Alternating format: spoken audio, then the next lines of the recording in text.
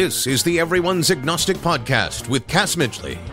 We interview people you don't know about a subject no one wants to talk about. We hope to encourage people in the process of deconstructing their faith and help curb the loneliness that accompanies it. We think the world is a better place when more people live by sight, not by faith. Please subscribe to our podcast and leave a review wherever you listen to podcasts. Also, you can support us monetarily in 2 easy ways. You can pledge $1 million or more through Patreon. That's patreon.com/EA podcast, or leave a lump sum donation through PayPal at our website, everyone'sagnostic.com. The smallest contribution is greatly appreciated.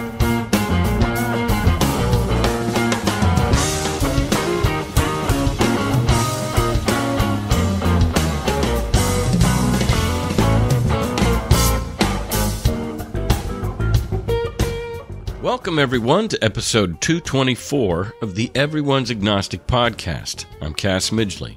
I'm going to die. A big thanks to each and every one of our Patreon and PayPal supporters.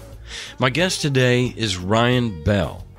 Ryan is a former Seventh-day Adventist pastor who became an atheist after an experiment where he took a year as a year without God. He's publicly spoken about his experience before, during, and after that year, and he wrote about it in his blog, Year Without God, hosted by Patheos.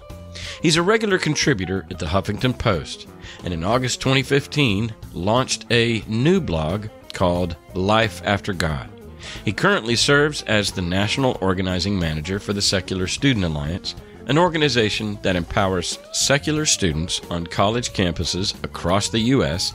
to proudly express their identity, build welcoming communities, promote secular values, and set a course for lifelong activism. Ryan is also the Humanist Chaplain at the University of Southern California. His story of gradual deconversion was covered by national and international news outlets, including CNN, NPR, the BBC, CBC, and LA Times. He received a Master of Divinity degree from Andrews University in Berrien Springs, Michigan, and a Doctor of Ministry in Missional Leadership from Fuller Theological. Ryan is a writer, educator, and public speaker, and has expertise in subjects ranging from religion, intercultural communication, bioethics, and brewing coffee.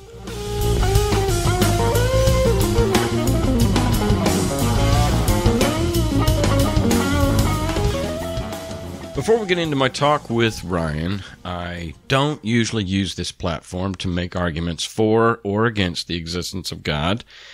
As the title exclaims, no one knows, and thus when it comes to whether a being started the Big Bang or is somehow involved in the affairs of life on Earth, no one knows. But it all very much smacks of human origin, human imagination, and projection.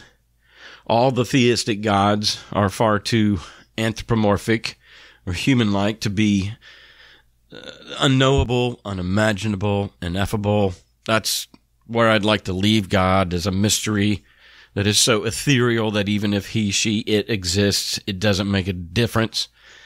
So at the end of the day, life is happening exactly as it would if there were no God.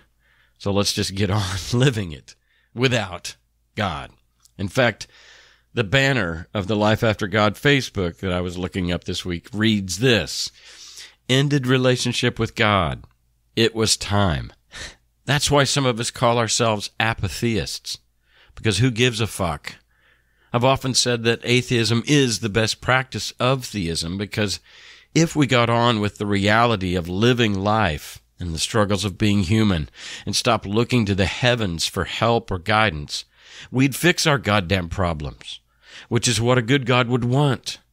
But I bring this up today because I was shocked by something this week that reminded me of the strength of the argument against the existence of God that is best known as the problem of evil. And as you know, I'm an unapologetic lover of what it means to be human. Sure, I could easily hate it, hate humans, and hate how hard my fucking life is, but then I'm left with contrasting that with the alternative, which is utter nothingness, unconsciousness, zilch, no experience whatsoever. So yeah, if I've got to be here, or should I say I get to be here, let's do this. Let's love one another and make the best of things. But because I know that day is coming when I will fade to black, I'm also learning what battles to pick, what's important, what's not, and for damn sure, God is not. And that's how I think she likes it. In that I love being human, most of all, I love orgasm. I love cold fried chicken, snow skiing, watching the Final Four, sorting out shit in my brain while mowing the lawn, Donald Fagen's music, and most of all, sex. I love the celebration of our bodies as the vehicle that carries us around and as playgrounds for each other's pleasure. I love it when people can be naked and not overly conscious of being naked. I love watching people fuck, all right? But a couple of times in my life, while exploring the internet for naked people enjoying themselves, I have accidentally stumbled onto some very horrific, tragic, despicable, evil shit. Shocking. The kind that is heartbreaking and utterly devastating to the poor soul that sees it and can't unsee it, but even more so, the real human being to which this inhumane treatment is being imposed. And that happened. That thing that I'm seeing, it actually happened. It's being videotaped. And I can't unsee it. So where my mind goes is it's happening right now, somewhere in the world, maybe thousands of places in the world. Bedrooms, hotel rooms, back rooms, locked basements, involving children even, sex trafficking and rape. It's all happening right now, and God ain't doing shit about it. Then my mind goes to the few times that my own cigarette has brushed against my arm, and how quickly and surprisingly painful that is, and how some parents do that on purpose to their own children, and God does nothing. And there's thousands of parents out there that I don't think have any business being a parent. And the unfairness of innocent children being introduced into a world that they didn't have any say in entering, to parents they didn't choose, into bodies they didn't choose. Who we are on earth is a total lottery. No justice to it whatsoever. I have a nurse friend who worked in a children's hospital for years before it took a toll on her and she had to change careers. Right now, as we speak, countless unspeakable evils are happening to millions of people. Out of the 7 billion, that's not a stretch. As we speak, millions of people are screaming in horror and pain. Hell, this week, Saudi journalist Jamal Khashoggi was said to have been murdered by dismembering him while he was still alive. And it's said to have taken him 7 minutes to die, and probably with no limbs. I don't know, but I'm just saying God did nothing. And it happens every second of every day, and for 200,000 years. Historically, this is the least violent century in human history. Unimaginable evil has happened every second of every day around the world for over 200,000 years. And if any of us were all-powerful, even as unloving and selfish as we are, as humans, compared to the alleged all-knowing, all-loving character of God, we would have done something, or gone insane. And yet God does nothing. Any of us would have been a better God than that, and put a stop to it. Even if it meant putting a stop to all life, fuck it, we'd do it, to stop the screams, and suffering, and injustice. We'd at least scrap this fucking disaster, and start over with a better plan. So yeah, there is no God in this God-forsaken universe. It's just us here. I got behind a car this week with a bumper sticker that said, "Protected by angels," and I just wanted to ram it, just to show how delusional, childish, and cowardly that mindset is. Wake up. That kind of stupidity and magic thinking is why these same evangelicals elected one of the worst specimens of a human being on the planet to the highest office on the planet. Because God. God's going to save us, and he's going to use the weak things of the world to confound the wise. those liberals, those smarty pants, educated libtards. We'll show them with Trump. They think they can solve our problems with getting smarter and education and science and thinking and working together and cooperating and caring. All those good things are just filthy rags to God, a God who wants glory, who wants to show off. And the more incompetent the human being is that God uses, the more credit God gets. This is not a game. This is not make-believe. We're here, we're real, evil is real, and humans are doing it. And if we're going to make this world tolerable, it will be humans that fix it. Because the only thing that stops a bad man with a God is good people without one.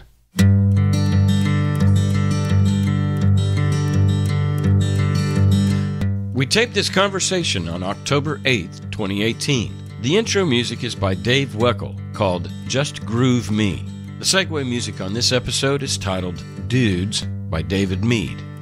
You can learn more about Ryan Bell and his work at lifeaftergod.org or their Facebook site, Our Life After God.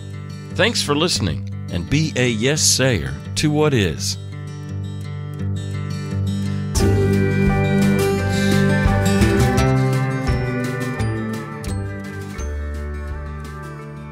Hey. Hello. What's up? Here I am. Good to see your face, man. Long time no see.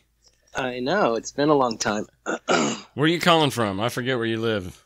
Pasadena, California. All right. You like it there? It's good. Yeah, it's good. What's the temp? Oh, man. Today is so nice. It's like in the 60s. Oh, Let me shit. see. Low 70s. Yeah, it's great. Well, we were in about the mid-80s today, but it's humid and yuck. Well, so I'm encouraged by your work. I always have been. I mean, we hooked up. God, when was your year without God?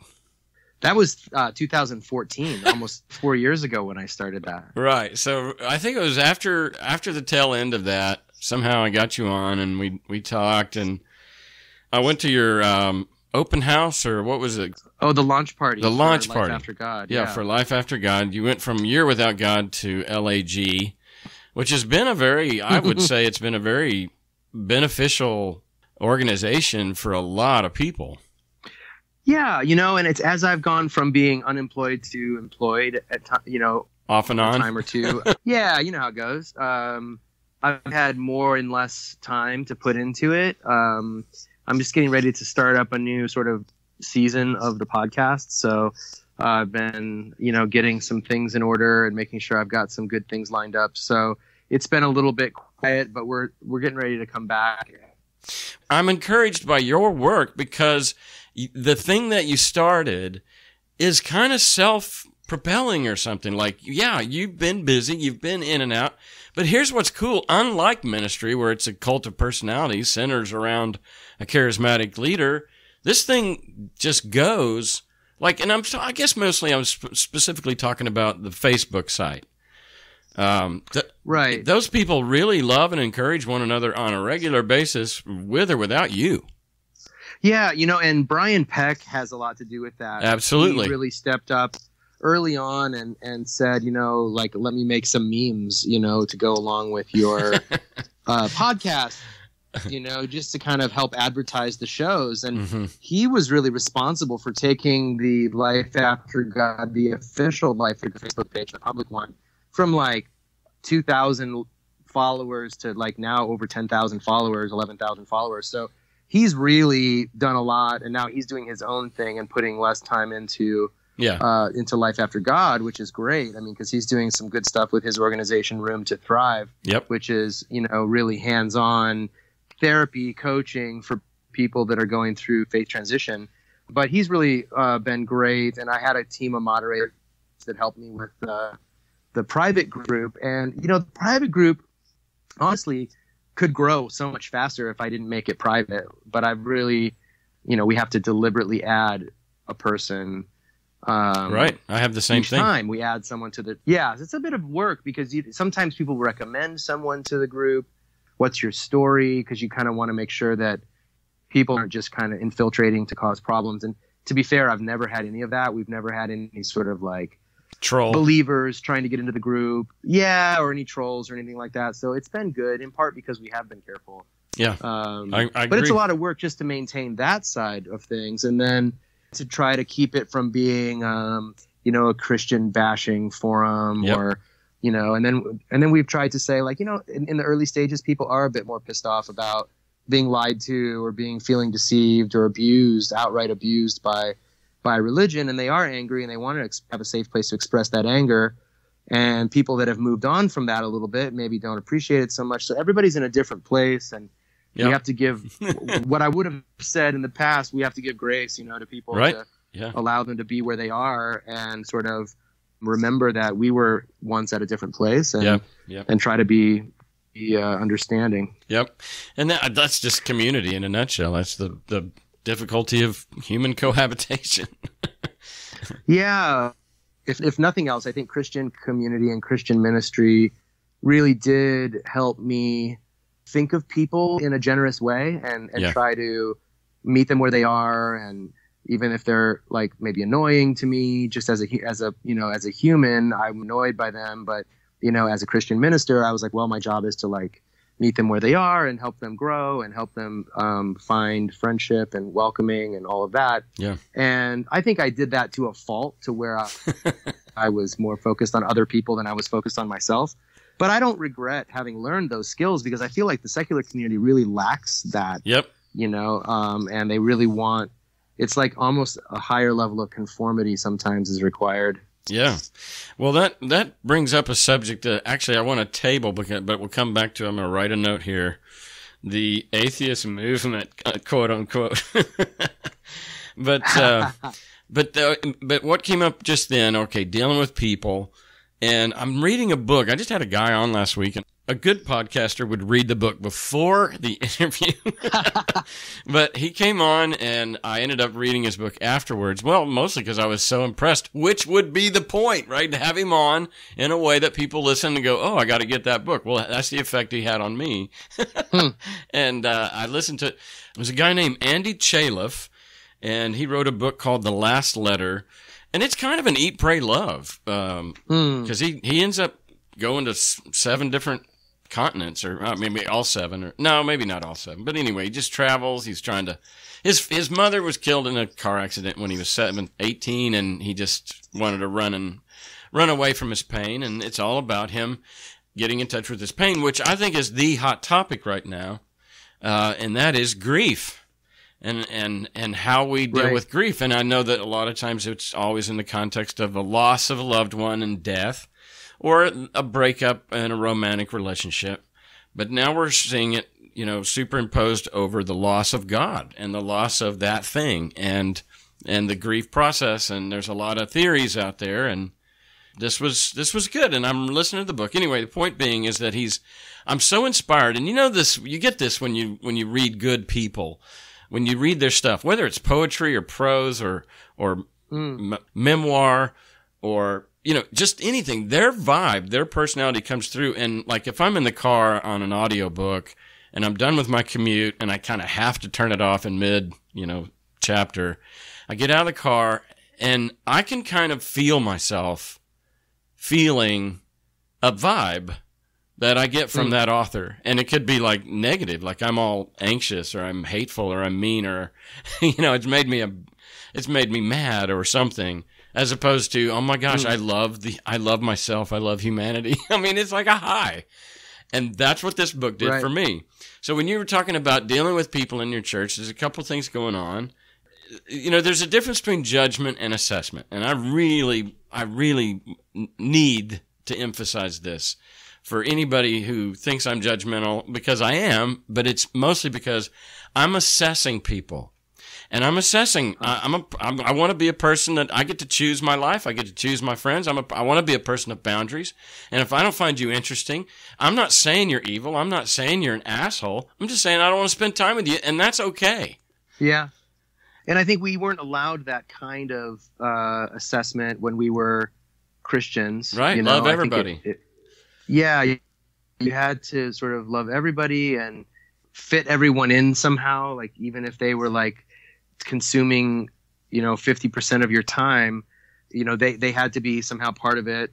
I finally got to the place before I left the church where I was, I had established for myself some boundaries where I felt people were, harming the community, and I sort of found a way within myself to be okay with cutting them loose, letting them go. Yeah. I still struggle with this when it comes to ideological issues, where I only have so much time to read, and I only have so much time to educate myself about what's going on in the world. And as much as I would like to know, I was just saying to my girlfriend the other day, like, I really am kind of obsessed with these like right-wing hate groups and kind of what makes them tick. And it's so against my nature to think in the way that those groups do, that I'm sort of obsessed with not figuring out, I suppose, but trying to understand what makes people go that route. Mm-hmm. But I only have so much time. And if I fill my head with that all the time, I'm not putting other things into my knowledge that I need to have. So. Right. And that's just the finite nature. But I will commend you for this. And I think this might have been Stephen Covey, but seek first to understand and second to be understood. Yeah. And I mean, if the world's going to change, if people are going to get along better, and if this chasm that America is under is going to start to come together, it's going to be because that very attitude. I'm curious as to how these motherfuckers got to this place, because I'm going to give them the benefit of the doubt and assume that unless they're a psychopath, which is possible, but it's probably 1% of the human race or something, I don't know, or a sociopath, which might be more like 5 or 7%. But other than that, they're doing their best, and they actually, most of them, think, I know this to be true, of certain, white supremacists that I've read about or heard interviews with. They literally believe that they're doing the right thing, not only for the whites, but for the blacks. Right. They think they're being loving. And I think Westboro Baptist thinks they're being loving. Yeah, I have a hard time figuring that out. Like, with people, especially the public figures, people like Ben Shapiro, for example, who came to USC the other day. Yeah. Like, does he believe what he's saying, or is it a game to him? He's definitely book smart. So there's a part of me that's like, he must know that what he's saying isn't true. I'm thinking of a particular sentence that he says, and I'm like, well, that's not true. He must know that, but he's playing off of that to sort of rile up his fans. So I don't know. I always have a hard time, because I never want to believe bad faith about people, but there are, especially online, there's so much bad faith communication that it's hard to know even where to begin. Because if you assume that you're conversing with someone in good faith, there's a good chance you're wrong about that, and that you'll waste a lot of energy and breath earnestly engaging with someone about something, and then you realize, oh, they're not even working at this. They're just playing around. Yeah. I know that we're talking like this is a charlatan, televangelist. Some of these guys absolutely know that they are literally just making money off these credulous old ladies, and that's just tough luck. It's on them. That they should have been more skeptical or something. And life is short, and let's just, I don't know what goes through these heads, but I think people like Alex Jones on InfoWars, absolutely. I used to think it about Rush Limbaugh. I just believed that they knew exactly what they were doing.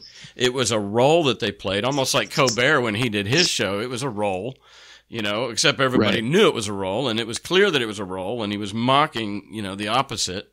These guys, I don't know. I just think there's something there. And so when you go to, like you're saying, when you went out to hear Shapiro talk, it's like, what? Come on. No, come on, you can't believe that. I know, it's crazy. You're smart enough to know that you're and there's something about this might be a derailment, but my wife tells a story about a friend of hers, and there's something about being really sweetly, kindly, benefit of the doubtedly a believer in your friends. And just a believer, and just come to the table. And this is kind of vulnerable, right? Like if you come guarded, That's the opposite of vulnerable. So it's a loving thing to do, to be engaging with somebody where you're actually engaging. Like you just said, when you're talking to those people, they're not really there. You're engaging, and they're just literally still playing a game with your head. Anyway, this friend of hers told a story. It was a really sad story, to the point where, and we're talking teenagers, to where it made Mindy cry. Like literally, she was like, "Oh my gosh, that's so sad. I'm so sorry that happened to you." And then the girl literally went, "I just made it up," and like mocked her. Oh my gosh. Right? It's like a stab to the fucking heart. And what a betrayal of trust. And that's what we're talking about. Cool. It is cruel, and that's why I think Alex Jones is cruel. I think anybody, if Shapiro knows what he's doing, just, I don't know. This is a fucked up world. Now, so this is a sociopath thing, though, to me. That would be sociopathic. Because I'm wanting to give everybody the benefit of the doubt. I'm wanting to say everybody's fighting their own battle, and everybody's doing the best they can. And that's just not true sometimes, and I hate that. Well, and I should probably say, too, that especially Twitter gets me sucked in sometimes. And there have been more than one occasion when I've, gotten pulled into that rhetoric, too, of argumentation in bad faith or just trolling a little bit. And there's a little bit of a seduction to trolling, and you realize you got someone on the ropes, and you just kind of play with them a little bit. And so, but I really have, and my girlfriend holds me accountable, too. Like, I try not to do that too much, because I think it's bad for the overall discourse. And I don't know if Twitter's redeemable at all, but in general, I think it's bad for the discourse, when we're not taking each other seriously or taking the issues seriously. Yeah. And there's something to hide behind, right? I mean, it's not face to face, so there's something non-intimate. Right. Which could embolden people, to a point where it's not really real. Yeah. I see you, and I always have since the first time I ever saw you in any kind of interview situation, as like the Year Without God, or even when I had you on. I've always known, because I am so much of an immature version of a 52-year-old that it's really like there's a lot of arrested development going on here, And I see people like you. You're probably what, 10? What are you, 45? I just turned 47. Okay. All right, so you're what? You're 5 years. Yeah, you're only 5 years younger than me. 5 years, yeah. But I see you as just so much more mature, and you take the high road, and you're highly intellectual, and I see you as a person of integrity. But I have seen you in the last month, I have seen you say things on Twitter that I went, "Whoa, Ryan is getting riled up here," Oh man, it was a little bit out of character. I mean, it's not a bad thing because your character's so goddamn high, but it was enough to where it was like, whoa, somebody's got under his skin. And we should. This is fucked up what's happened to our country. I mean, there's some stuff here that is very worthy of rage. Is it not? Yeah, I think that the context is extraordinary. Unbelievable. At least in my lifetime, in our lifetime, and I'm not saying that anything that we're going through right now is any worse than what other people have gone through, and certainly for people of color and for women, it's been far, far worse. And I hate to even use those sort of comparative terms of better and worse, because right. There's no we point. all experience the world as we experience it, and it's so what if your grief is a little bit worse than mine? I mean, mine feels like grief too. So it's not a competition. It's not a competition. But that being said, we are in extraordinary times. I think we can all agree. And I think even people on the right would probably feel there's just this polarization, and it's affected all kinds of different communities. And I guess I expected it in the Christian community. Like, I was on the left in the Christian community, and I came out of Christianity, I think mistakenly thinking that secularism and rationality and free thought would be more rational or more liberal or more progressive. And I think in general it is, but I think in the last few years we've really seen some fissures open within the skeptical movement or in the free thought movement, in as much as there is even a movement. And of course everybody wants to debate about whether there is such a thing and all of that. But what I do know for sure is that we have these organizations that are, formal organizations that organize, like my own organization that I work for, around principles of secularism and freedom of speech and freedom of expression and religion and all of that. That it's been challenging. We've been rocked by the same sort of sexual assault scandals that everybody else has. We've been, inundated with, if not outright alt-right types of, at least, pandering or platforming that type of ideology, race realism, and kind of some at least racist adjacent types of rhetoric, and all kind of in the name of like, we all just need to have a debate of all these ideas, and let's all just calm down and talk about, whether black people deserve to live, like that. That's like, and I'm like, no, we shouldn't talk. That's not a subject that I'm interested in discussing. That's not, to me, that's a once and done. Like, you think about that for 1 second and you think, no, of course they are, that was a thing that was solved, at least for most people, decades, centuries ago. Yeah. Why are we talking about this? Yeah, why? And in the name of sort of edginess or like, well, I'm not afraid to approach any subject. And I don't think for me it's about fear of approaching a subject. It's simply that the subject is closed. It's almost like, double jeopardy in a way. Like in a court of law, you can't be tried for the same crime twice. If you were acquitted or if you were at least found not guilty, that's it. It's over. Yeah. Unless new evidence emerges, right? If someone finds the smoking gun, 5 years later, and they're like, now we can retry this person with the new evidence. And, from the time I started into this journey, there have been people talking about how, Bill Nye shouldn't have debated Ken Ham because it just gives Ken Ham a platform and a justification, or a kind of, it sort of gives a false sense that what Ken Ham is doing is science, when it's not science. And to debate him on the basis of science is, giving him too much credit. So this is, to bring up sort of genetic race science, for example, that's been debunked, several decades ago, as some kind of edgy thing that we all need to now talk about if we're really committed to free speech, is just ridiculous to me. And it doesn't serve any good purpose. Mm-hmm. But I definitely have let my frustration get the better of me at times. And shock is not really the word. It was just a little bit up from your norm. Yeah. No, it was good. It was kind of fun. I was like, okay, he's human. Well, and I'm also trying to, very sincerely, like, I'm trying to evaluate what my role is, so it's easy for me as a, privileged person, a cisgendered, straight white male, middle class, all the rest, to sort of sit back and let the world burn down around me, because I'm going to be the last one to catch fire, pretty much. Yeah. That's a great question, though, because I know that we sometimes feel reluctant to jump in, and even as allies, because sometimes we do ally wrong.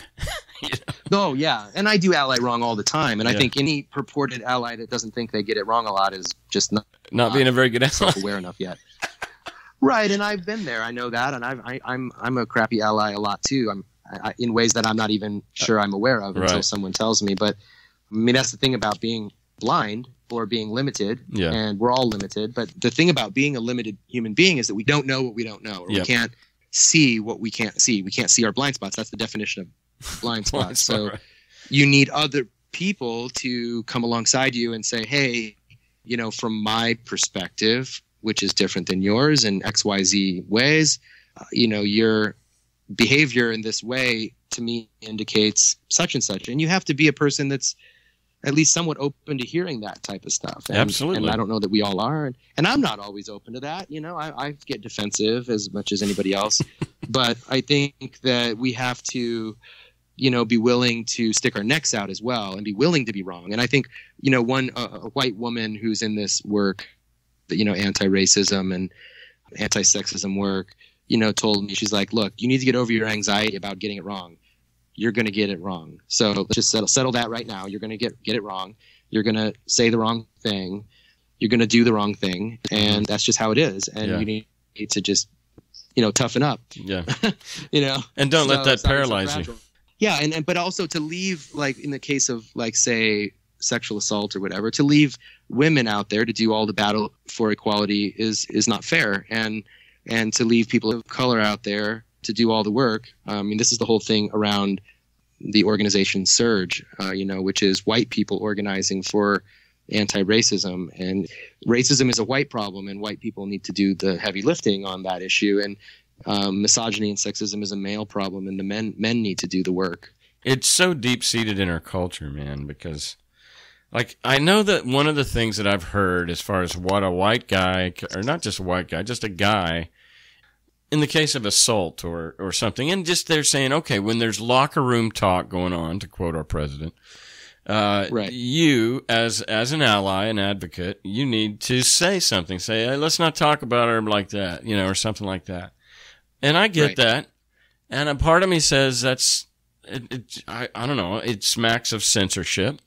And let's cover this up when it's kind of a Band-Aid, when it's much deeper than that. Like this person has been raised by their own father to see women a certain way. So us asking him to stop talking that way just sends it underground. I don't know.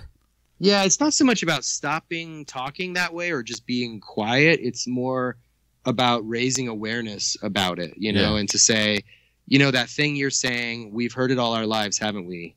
We grew up that way, didn't we? Yeah. And we've always talked like that, haven't we? We've all done this, haven't we? But what it is can you see how it's contributing to like the fucked upness of everything? Like This is it. This is the seed of this thing that grows into Donald Trump. And it's not just shut up, stop saying that, but let's all just kind of like think for a minute about would we say that with the person present? And if not, why wouldn't we? And is that what we really think about women? And if so, that's something else, that we need to really look into. Well, good point. You just that's a free podcast. Everybody just got a free tidbit there no, I'm serious. I got that. I got that. So back when we were talking about the movement, the atheist movement, and how disappointing it, some of us we thought, okay, we're out of the church and we're going to be we found our new tribe and our new peeps, and it can be disappointing when you realize, oh, it's the same here. It's the same, and wherever there's humans. I know I like to quote this Jesus quote where it says, where two or more gathered, there I am. And I want to say something along the lines of, where two or more gathered, shit's going to happen. I mean, we're a mess. And I think about our buddy Bart Campolo, and he talks about tribalism in a way that he's like, hey, tribalism can be evil because it's mob mentality, it's strength in numbers, it's feeling superior because you're with these people and those people, and it's my favorite Dr. Seuss book is The Star-Bellied Sneetches, which is all about superiority over somebody who doesn't have a stars on theirs. Whereas Bart tries to salvage the notion that we're social creatures and that we are going to migrate or be magnetized to certain people. And there's nothing wrong with that, because actually, even now, is going back to my reference to grief, the grief book that I'm reading at now, which is called The Handbook on Grief, I think. The prescription there is don't do this alone. Share your pain out loud with another person and have them share their pain with you. I mean, so we know the prescription of community and fraternity and love but we also know that that's probably going to be maybe 5 or 6 people in your life at best. Right. So I think as we get older too, I mean, I remember hearing Parker Palmer talk about this. I think it was Parker Palmer, or it might have been Henry Nouwen. Yeah. Either way, about getting older and needing fewer people in your life to validate you. Yep. And, when you're young, you surround yourself with people that make you feel good about yourself. And then again, that sounds like a judgment the way I just said that, but it's not really. That's just reality. We all do it. That's just reality. And then as you get older, hopefully, if you're growing up and becoming more mature, you're more comfortable being who you are, regardless of who endorses you. That, to have a couple good friends in your life who you don't have to explain every goddamn thing you're talking about. You don't have to justify every weird emotion that you have, is great. Like, you have a couple people And as you were saying that, I was thinking the same thing. Like, I think we misplace our loyalties in like heroes or figureheads or people at this sort of global scale, you know? So we have this atheist movement, and who are the figureheads in atheist movement? Well, maybe it was Richard Dawkins, or maybe it was Sam Harris or something. And then they say something that really is maybe kind of cruel, and maybe they didn't even mean it that way, or it was a poorly chosen expression, or maybe that really is truly who they are. And it disappoints us, and we think, well, that's not my hero. And well, now what am I going to do? You know, now we're right back where we were before. And the reality is, like, every time I travel, the thing that gives me hope, like I was just in Kansas City, and I was with the Kansas City Oasis crew. And I was like, wow, this is a great little group of people. And I'm sure and it's not that little, actually. There's a couple hundred people there.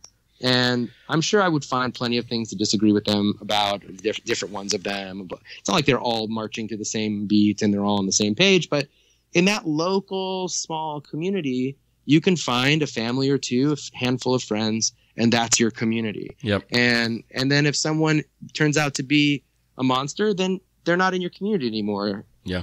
So you just have to manage it like that, I think. Yeah. When we got here, it was hard because of, like, we didn't have any roots here. And I know at one point my wife said, we could leave here tomorrow and I wouldn't shed a tear. And that was a derogatory, that was, and so in order to have some roots, I was proactive. I literally sought out some people. I solicited them to be in a book club. That we never read a book. No, we did. But it was really just an excuse to get together where it didn't sound so creepy. When you're sending out that email and saying, "Hey, we're lonely. Would you be my friend?" Right. But like, it's beautiful when it works. Mr. Rogers. Yeah. Well, and speaking of Mr. Rogers, be my neighbor. You talk about that. Did you see the movie, the documentary? I did. Yeah. Is that not just the anti-Trump? Yeah, he was a man out of time. It felt like I felt like he's certainly not a man of our age, but I wonder if he was even a man of his age. Like he did his own thing, and I think even as I used to watch that show all the time as a kid, and I even think I had a sense that it was a little corny or whatever. Like even as a kid, yeah. But he didn't care. Like, he didn't care if it was corny. He didn't care if it was dorky.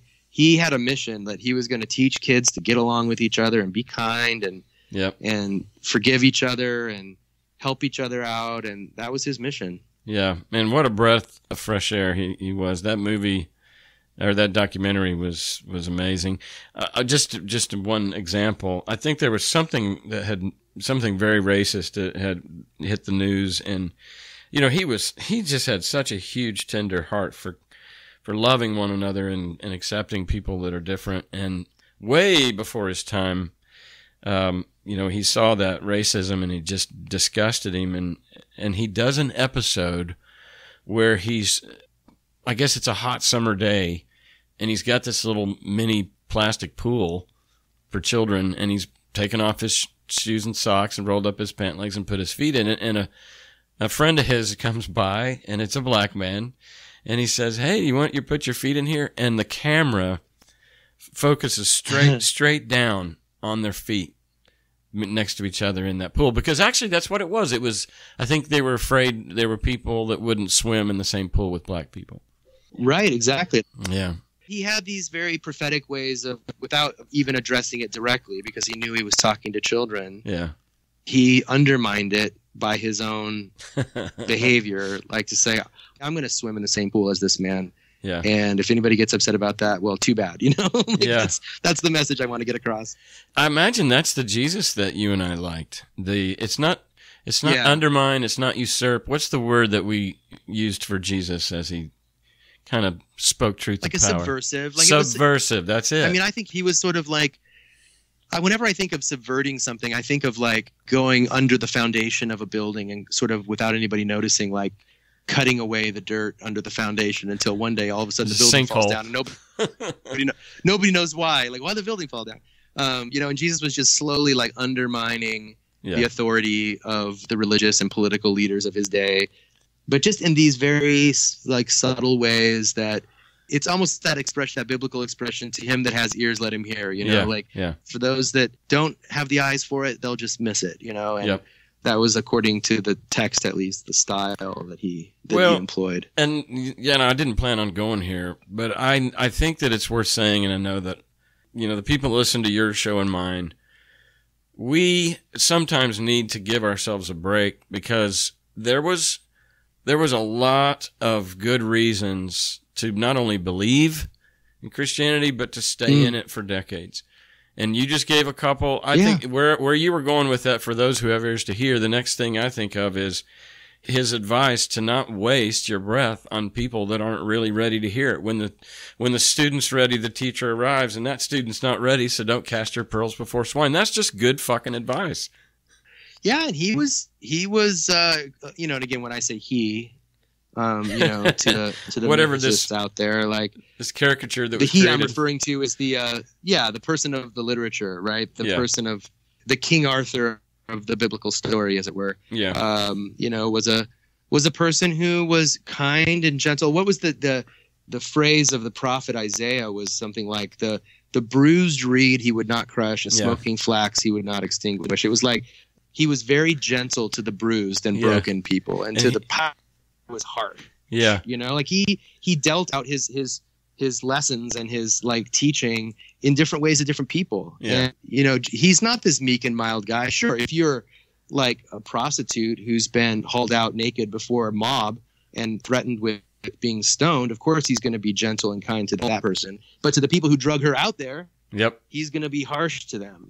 So I think that's a good model. Yeah, well, and why wouldn't it be? Because it's literally the best of that generation's human imagination, just projected onto a screen. I think whenever, if I have a thought that I think is just really profound, I did this when I was a kid, and I was afraid to say it. I'm talking about at my dinner table with my parents. I'm like maybe 10 or 11 years old, and I wanted to roll it out. I wanted to introduce it to see everybody's reaction, but I didn't want it to come from me in case they hated it or thought it was stupid. So I would always say to my friend, that whole thing, I'm asking for a friend. But in this case, I was saying, my friend said something at school today, and I was testing it out on them. And I think that I think we can say, I don't know what we can say, but let's just say there was no Jesus, and he's literally just the amalgamation or the patchwork of almost a Frankenstein creation of a lot of different people's imaginations and projections and philosophies and axioms. I mean, they're saying stuff, and it just ends up over time getting attributed to Jesus. Yep. And the point being is that some of it was good shit. That's all I'm trying to say, is we gotta cut ourselves some slack. Yeah, there's some good stuff in there mixed in with some bad stuff. Absolutely. Imagine that. Yeah, exactly. Written by humans.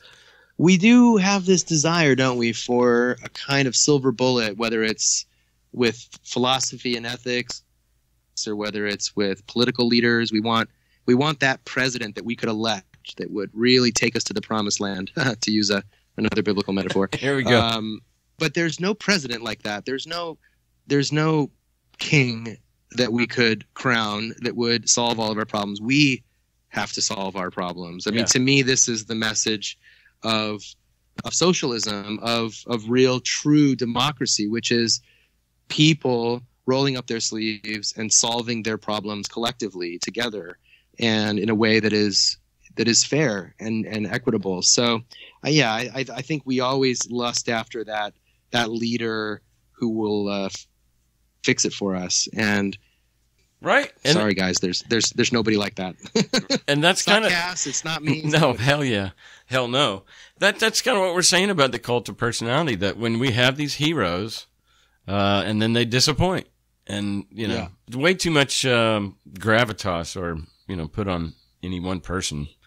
And I think people in the Me Too that have been outed in the Me Too movement, the men who have been found out, and I think sometimes our first reactions for the men, at least, or people that we have respected those men wrongly, but maybe innocently respected them not knowing, is to say, oh, that's so sad. Yep. That so-and-so turned out to be a complete creep. And let's just say it. Violent Louis C.K. Yeah, or somebody like, it's like, what a bummer that he turned out to be that guy. Right. But in a way, he didn't deserve to be in that place. Like, he lucked out and didn't manage his fame very well. So fuck him, he's just one guy, and there's plenty more people where he came from that are maybe even funnier, or, you know what I mean? This whole fear of like, oh no, like, how will the secular movement get along without Lawrence Krauss? Like, just fine. Yeah, just fine. We'll get along. We'll be fine. Like, there's plenty of physicists out there who haven't gotten their shake, and women physicists, and other people that are doing really, really good work. That maybe they can step into a role where they can educate the rest of us about some things. Yeah. It's not like we're gonna all fall to pieces because one person, Obama's not the president anymore. What will we do? Like, we'll figure it out. Yeah.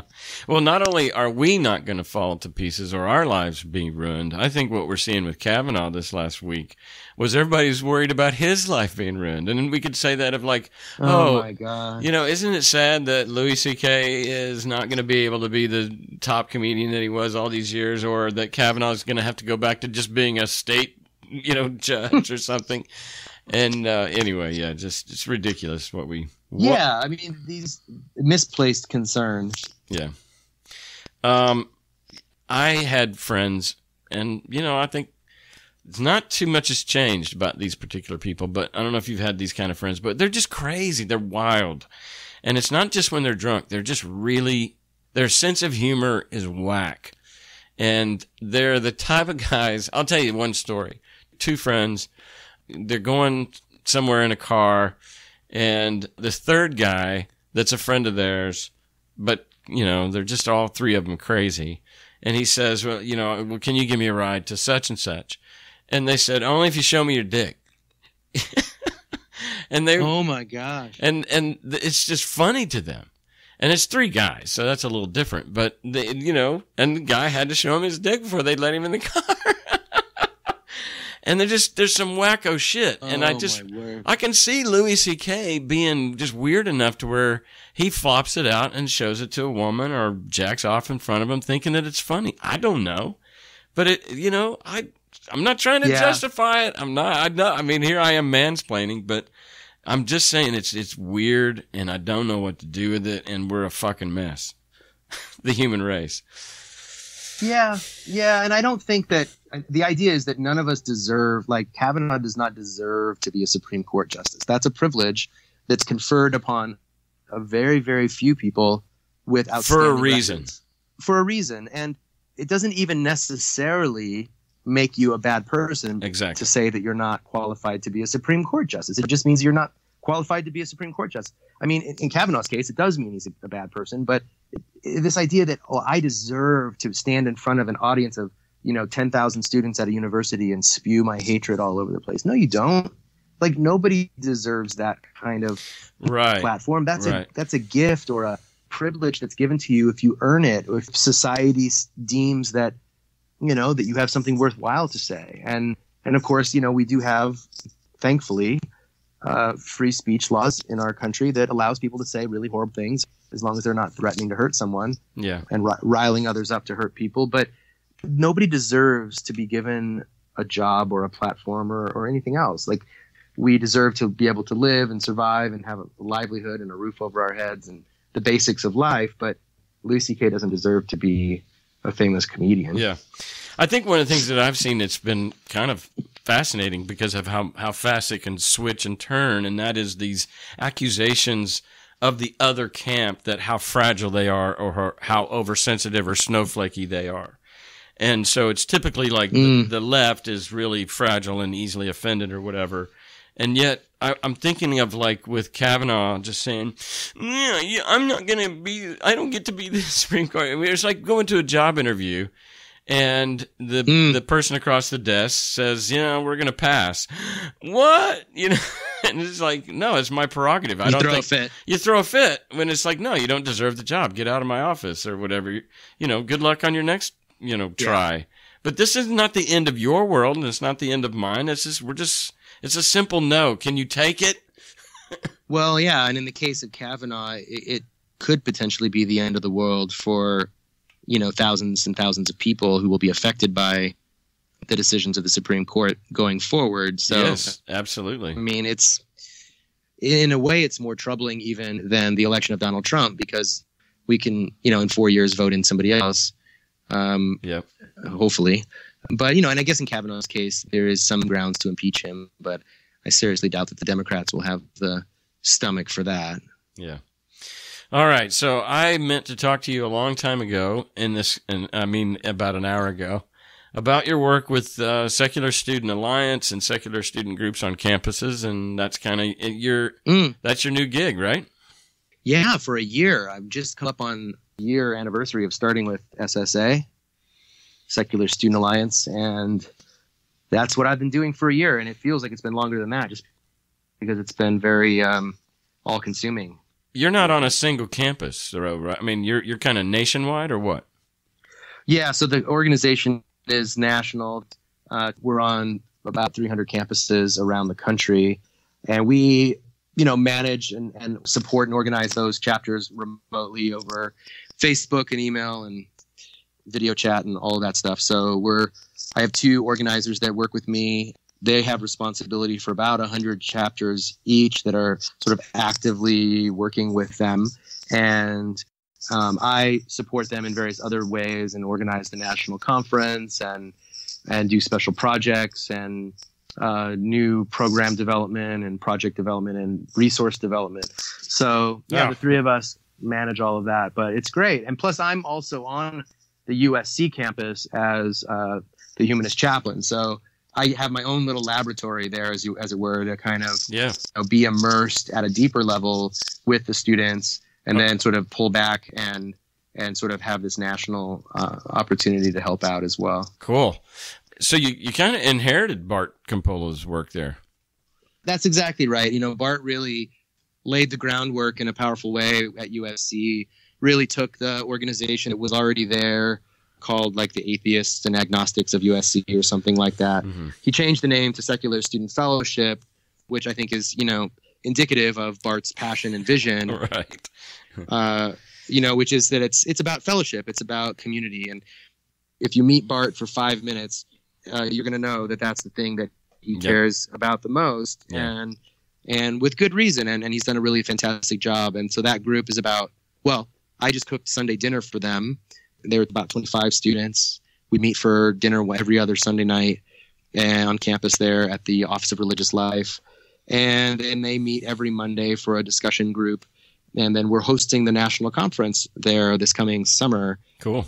But they're a tight-knit group. They love one another. They have cool little rituals that they've developed and a real bond of friendship that they are doing a decent job of extending outwards to others. This is the trick of the tribalism, to use that word again, is that the tight in-group bonds can also form sort of out-group sort of walls as well. And that's a balance that, any group has to manage. It's not to say that community isn't worth it because it has these boundaries, but you have to figure out how to manage those boundaries in healthy ways. But they're doing a good job. Yeah. And you don't want to, I think one of the things that we get accused of by maybe religious people is that we're proselyting just as much as they are. Yeah, and this group really isn't into that. They sort of take their atheism for granted in a way, and and again, that can also appear smug. Right. But I like the sound of that. Any kind of knowledge can appear smug. Like if you know things that somebody else doesn't know, they're going to think that you're totally, showing them up or something. But it's like, it's funny how quickly my mind has changed. I meet people now and I just kind of assume they don't believe in God. Yeah. And when I find out they do, I'm kind of like, that's curious. Yeah. How interesting. Yeah. You seem like an too. I'm making that shift too. Rational person. Yeah. Imagine that. You seem like an otherwise rational person. I'm surprised that you. So they sort of take their atheism for granted, and then they just go on with the questions of, how do we manage our fear of death, and what do we do about loneliness, and how do we find joy, and what do we do with our hurt? Like all those topics that that a religion addresses. Humans humans just have those questions no matter what ideology you have. Yeah. And I mean, I use the word pacified, and I really mean that literally, like a pacifier. I feel like that I had those needs, and Jesus came along and shoved a pacifier in my mouth to shut it up, and now that you take the pacifier out, those needs are still there, and you have to find, and here again, not to sound smug, but you have to find more honest ways to find joy and give your life meaning and overcome your fear of death, etc. Figure out how to self-soothe. Yeah, that's it. Were you ever a youth pastor? No, I was never a youth pastor. I mean, I had youth that I worked with, but I never had that specific title. Yeah. Well, I was primarily, for most of my time in ministry, it was with youth or whatever. But I guess in general, have you noticed anything different about what we might call the emerging generations, and whether they're X, Y, or millennials? I don't give a shit. But just, are you seeing anything as far as what might be trends in the culture of teens and post-teens? I don't know if I do or not. I mean, I know that they're less religious, and I can definitely see that. I run into a surprising number of young adults and teens that were never religious. And I think our generation was more people who had been religious and left. Mm-hmm. I think we have more and more young people today that were never that religious to begin with. Yeah. They were perhaps in a household that they would have called religious, like there was a Bible in the house and they maybe went to church a handful of times, and if things got really bad they might have prayed or something like that, but it certainly wasn't what you and I would have thought of as devoted Christians. I know that we've chalked up a lot of that to just information access, like the internet. Yeah, I think that is a big part of it. Someone asked me why I thought that was happening, and I think that is a big part of it. And I also think that it's just a story running out of gas, and it just takes time. I love that, but it did take 2,000 years, so that's a big gas tank. Well, and I think certain kinds of cultural issues, for whatever reason, and I'm not sure I understand why, the LGBTQ question really has had a devastating impact on the church. Yeah. More than racism, because I think Christianity was sort of born in racism in America. So it was sort of like racism was more of a feature than a flaw and in Christianity. But LGBTQ stuff, like the people, the issues, the questions around it, like all of that, the church really drew a line there, and understandably, because the Bible is anti-gay, sure, as far as I can tell. So I understand why. I understand why the church would have drawn that line, but that has not been kind to their. I mean, that's been hard on the church, and I think they've just lost people over it. And I don't think young people are particularly in the mood to try to find the silver lining around something when the teaching of it is that their good friend who's gay is going to hell. Yeah. There's no. I mean, how much lipstick do you have to put on that idea to make it look good? Yeah. So I think that has been a major issue, and all the research bears that out. That of all the issues that people cite as the reason why they're estranged from religion, it's how they handled that. How they handle gay people, gay and trans people. Yeah, for sure. So when you were saying that there's no need for them to find the silver lining, that ship has sailed, or that I felt that double jeopardy again. Like, we don't have to retry this, or this is, and I think in the progressive, maybe even the word progressive, is that we have moved on, and some people haven't, and that is what I feel like is happening as far as. I don't know if we're a giant rope and the slack is taken out and then it yanks, but when it catches up and people get hurt and things break. But you can hear it in the fear of the slippery slope. And like if back, maybe even in slavery, when they were like, well, if we start letting them free, what's going to happen next? Or if we next start, thing they're going to want to vote. Yeah. If we start drinking out of the same water fountains, and then we say, honestly, when I was a kid, and it's actually alive and well today, but it was absolutely the zeitgeist of American, especially rural, where I'm from, is just to completely ridicule fags, gays, faggots, it was just absolutely the worst thing you could be. And it was, right. was to be gay, that you were twisted, you were perverted, and you were just a deplorable thing. And so the Bible had won that generation with its terminology. Right. And then, I think even now, trans is probably another frontier that's going to be tough for people to make the transition. It's such a paradigm shift that sometimes old dogs can't learn new tricks, and it's just never going to make sense, and they're never going to accept it, and they're never going to be able to call that person they've known as a man all their life now a woman or whatever. And these are tectonic shifts in the culture that people are either afraid of, which is primarily the thing, or they just don't have the elasticity or the flexibility to grow or stretch, to use a new wineskin metaphor. Right. Well, and then there's what are we going to do next? We're going to marry our dog. That whole stupidity of the slippery slope, Yeah, and I think, again, just looking back to my own experience, which I realize is, anecdotal and not, necessarily the case generally, but I do have a feeling that pluralism, it's easier to maintain a single story about the world when the people within your sphere of influence pretty much all look like you. Even something like, we talked about the internet already, but even something like the ease of air travel and of course immigration and pluralism sort of writ large. I mean, people have mosques being built in their communities where they never even heard of Islam, 30 years ago. And now there's a whole community of Muslims in our community. And I think the minute you start to say, well, these Buddhists don't have a God per se, or they have a different notion of what divine means, and yet they seem like really cool people and they seem like good people. And do I really think that those people are going to hell because they don't have my religion? Mm-hmm.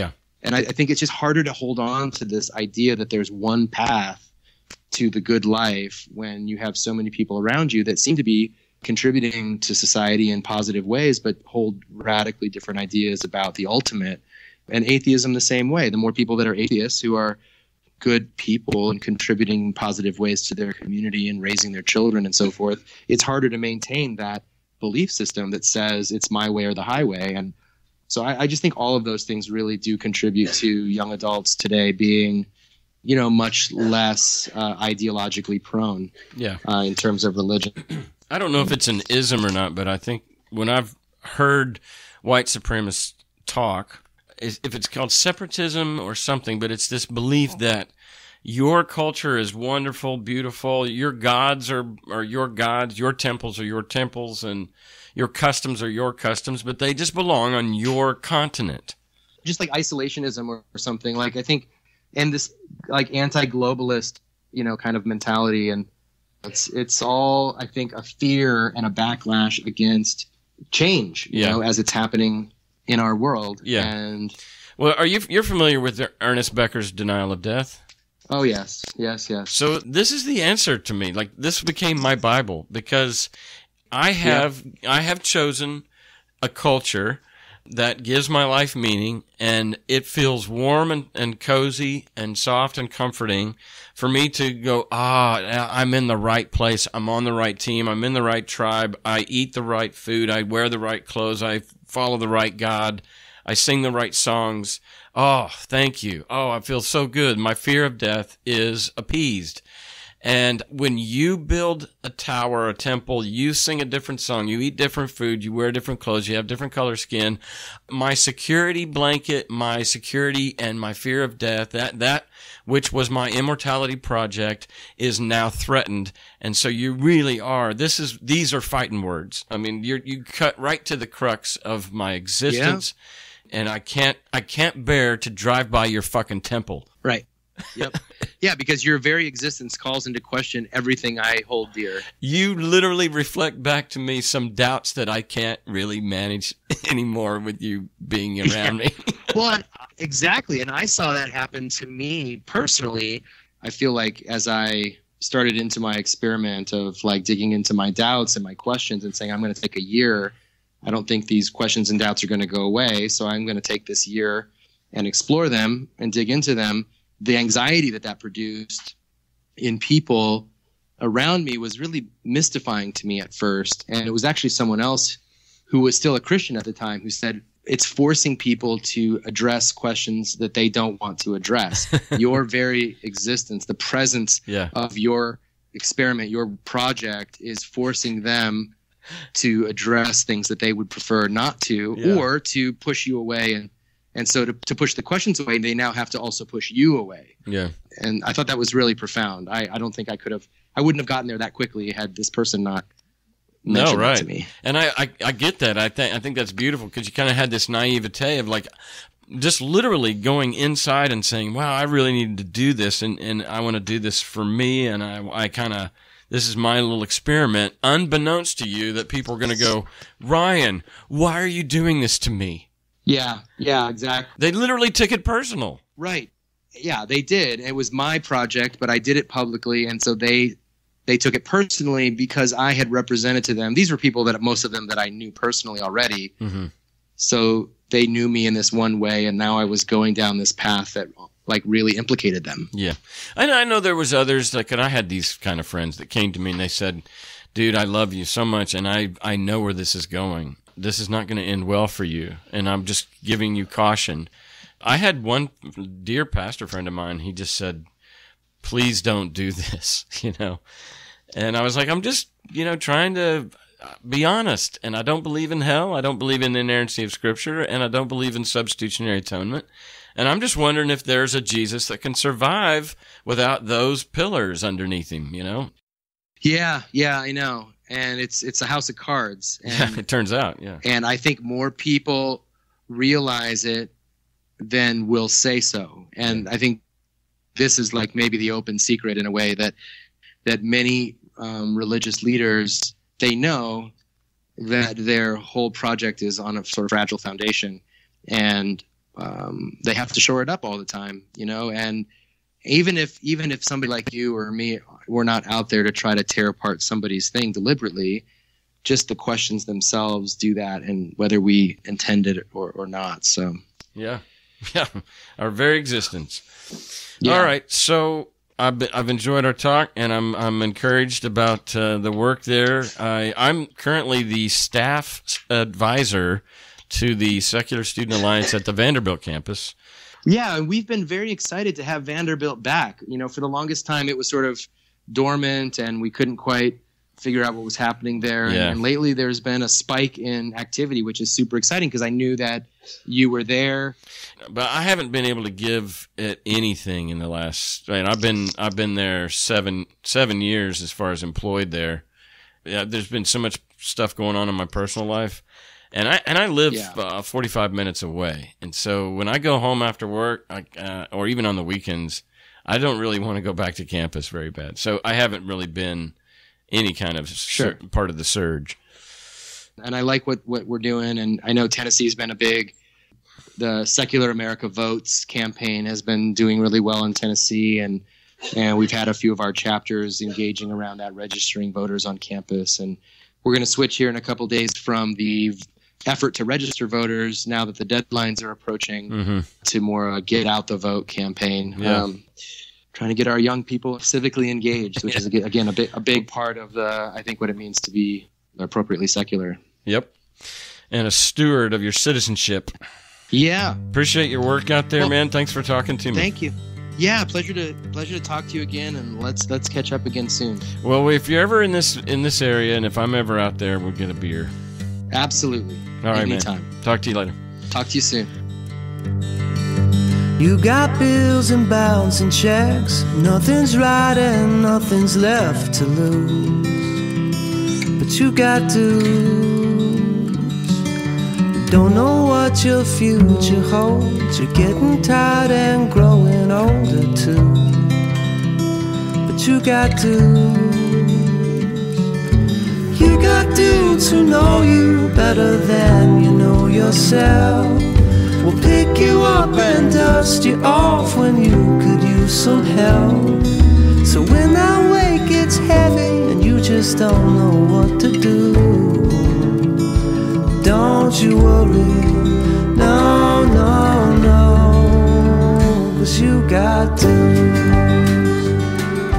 She won't ride and she won't call. So that's my talk with Ryan Bell, and he is my friend, and I'm always intimidated to talk to smart people.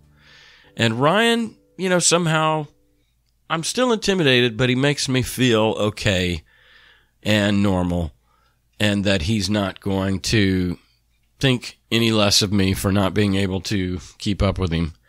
But he's a good thing for the world. He's well-read, but his heart, you can hear his heart. And, you have to have conviction in order to be out there and put yourself out there like Ryan does. And his convictions I look up to and I watch to see, almost as a weather vane as to which way the wind's blowing, or at least the right wind, and try to track with like how. I know we don't want to be people who say, how am I supposed to think about this, and then go and sit under some guru. But, at the same time, I do lack understanding and comprehension sometimes of the complexities of what the fuck is going on, especially in the Trump era. And I just really look to certain people for at least some guidance. At the end of the day, I'm accountable for my own thinking and my own decision-making, of course, like the rest of us. But, people like Ryan, and not just people like Ryan, but Ryan. Ryan himself is one of those people that you're not going to go wrong watching and taking some cues from him. Anyway, good talk. Love him. Life After God. Very similar work to what I do here at Everyone's Agnostic, and we love and support each other's work because we're, brothers of a different mother. All right, that's our show. Have a great week. 2 weeks, actually. You won't hear from me for another 2 weeks. And that's how it's going to be for a while, if not the rest of the duration of this show. I don't know. But I love you guys. I really mean it. Have a good week. And heads up. And I think by the time the next episode comes out, we will know how the election went. And so, I don't know. I need some kind of relief from the pins and needles that I'm emotionally sitting on as the world crumbles before our eyes. But anyway, peace out. You got bills and bouncing checks. Nothing's right and nothing's left to lose. But you got dues.